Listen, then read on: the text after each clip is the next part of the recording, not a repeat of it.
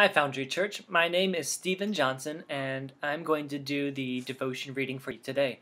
It is week 5, day 3, and we are reading from 1 Samuel 17 all the way through 18:9. Now the Philistines gathered their forces for war and assembled at Soko in Judah. They pitched camp at Ephes Dammim between Soko and Azekah. Saul and the Israelites assembled and camped in the valley of Elah and drew up their battle lines to meet the Philistines. The Philistines occupied one hill and the Israelites another, with the valley between them. A champion named Goliath, who was from Gath, came out of the Philistine camp. He was over 9 feet tall, and he had a bronze helmet on his head and wore a coat of scale armor of bronze weighing 5,000 shekels. On his legs he wore bronze greaves, and a bronze javelin was slung on his back. His spear shaft was like a weaver's rod, and its iron point weighed 600 shekels. His shield-bearer went ahead of him. Goliath stood and shouted to the ranks of Israel, "Why do you come out and line up for battle? Am I not a Philistine, and are you not the servants of Saul? Choose a man and have him come down to me. If he is able to fight and kill me, we will become your subjects. But if I overcome him and kill him, you will become our subjects and serve us." Then the Philistine said, "This day I defy the ranks of Israel. Give me a man and let us fight each other." On hearing the Philistines' words, Saul and the Israelites were dismayed and terrified. Now David was the son of an Ephrathite named Jesse, who was from Bethlehem in Judah. Jesse had 8 sons, and in Saul's time he was old and well advanced in years. Jesse's 3 oldest sons had followed Saul to the war. The firstborn was Eliab, the second Abinadab, and the third Shammah. David was the youngest. The 3 oldest followed Saul, but David went back and forth from Saul to tend his father's sheep at Bethlehem. For 40 days the Philistines came forward every morning and every evening and took his stand. Now Jesse said to his son David, "Take this ephah of roasted grain and these 10 loaves of bread for your brothers and hurry to their camp. Take along these 10 cheeses to the commander of their unit. See how your brothers are and bring back some assurance from them." There was Saul and all the men of Israel in the valley of Elah fighting against the Philistines. Early in the morning David left the flock with a shepherd, loaded up and set out, as Jesse had directed. He reached the camp as the army was going out to its battle positions, shouting the war cry. Israel and the Philistines were drawing up their lines facing each other. David left his things with the keeper of supplies, ran to the battle lines, and greeted his brother. As he was talking with them, Goliath, the Philistine champion from Gath, stepped out from his lines and shouted his usual defiance, and David heard it. When the Israelites saw the man, they all ran from him in great fear. Now the Israelites had been saying, "Do you see how this man keeps coming out? He comes out to defy Israel. The king will give great wealth to the man who kills him. He will also give him his daughter in marriage and will exempt his father's family from taxes in Israel." David asked the men standing near him, "What will be done for the man who kills the Philistine and removes this disgrace from Israel? Who is this uncircumcised Philistine that he should defy the armies of the living God?" They repeated to him what they had been saying and told him, "This is what will be done for the man who kills him." When Eliab, David's oldest brother, heard him speaking with the men, he burned with anger and asked, "Why have you come down here, and with whom did you leave those few sheep in the desert? I know how conceited you are and how wicked your heart is. You came down only to watch the battle." "Now what have I done?" said David. "Can't I even speak?" Then he turned away to someone else and brought up the same matter, and the men answered to him as before. What David said was overheard and reported to Saul, and Saul sent for him. David said to Saul, "Let no one lose heart on account of this Philistine. Your servant will go and fight him."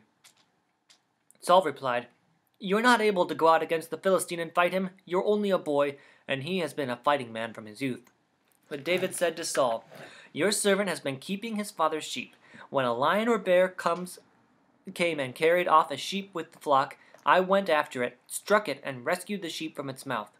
When it turned on me, I seized it by its hair, struck it, and killed it. Your servant has killed both the lion and the bear. This uncircumcised Philistine will be like one of them, because he has defied the armies of the living God. The Lord who delivered me from the paw of the lion and the paw of the bear will deliver me from the hand of the Philistine." Saul said to David, "Go, and the Lord be with you." Then Saul dressed David in his own tunic. He put a coat of armor on him and a bronze helmet on his head. David fastened on his sword over the tunic and tried walking around, because he was not used to them. "I cannot go in these," he said to Saul, "because I am not used to them." So he took them off. Then he took his staff in his hand, chose 5 smooth stones from the stream, put them in the pouch of his shepherd's bag, and with his sling in his hand approached the Philistine. Meanwhile, the Philistine, with his shield-bearer in front of him, kept coming closer to David. He looked David over and saw that he was only a boy, ruddy and handsome, and despised him. He said to David, "Am I a dog that you come at me with sticks?" And the Philistine cursed David by his gods. "Come here," he said, "and I'll give your flesh to the birds of the air and the beasts of the field."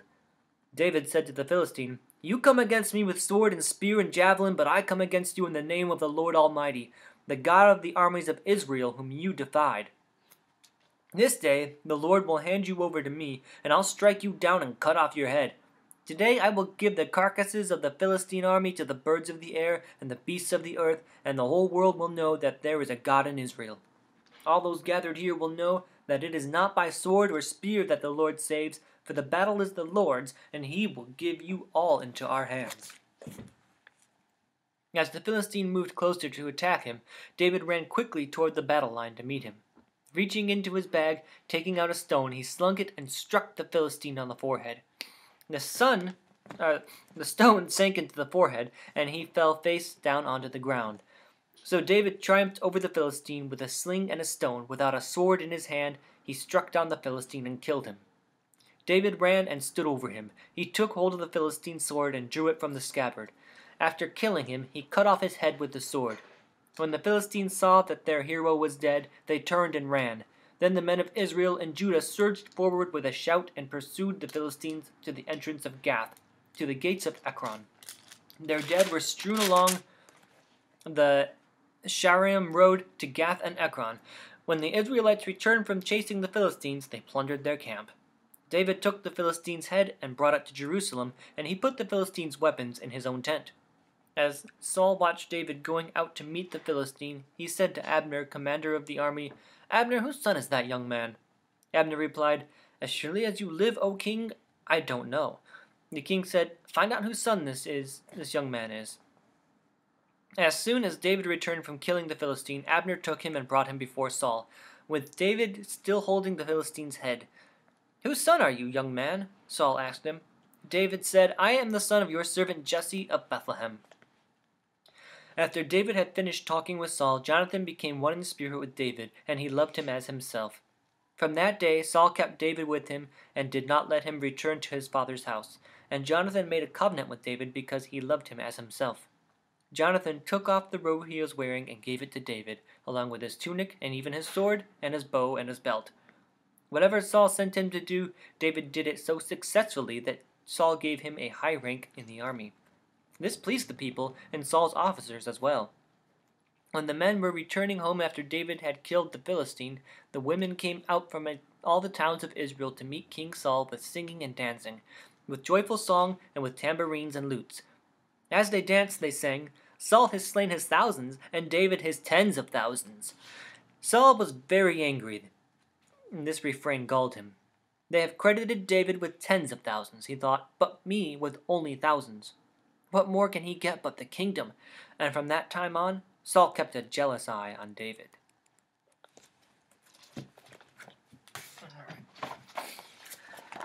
And here is the devotion reading. When we read David's story, it presents as a compilation of events with special attention given to the big important transitions. A shepherd became a warrior who rose into God's promise of kingship. But much of that time he spent in the service of the king he was supposed to replace. When we consider our own lives, we too concentrate on turning points, often focused on distant expectations. However, an honest inspection of our daily lives reveals the amount of our time lived out in the spaces between those big moments. In these dull or anxious stretches, we begin to feel monotony grind away aspiration. Time is passed in the footnotes of our own stories, and we can't help but wonder, is this it? Is this God's great plan for my life? But to see God's plan as exclusive to the future is to miss the presence of God that is here and now. Every day holds space to seek our place in God's kingdom. Whether monumental or seemingly insignificant, every moment of our lives provides an unreplaceable opportunity to understand who we are within God's design. Where in your daily waiting do you see a unique space to discover your role in God's plan? Well, thank you for listening, and I hope things are going well and that everyone is able to find the patience and ask for it if you can't find it in some very troubling times that require a whole lot of waiting.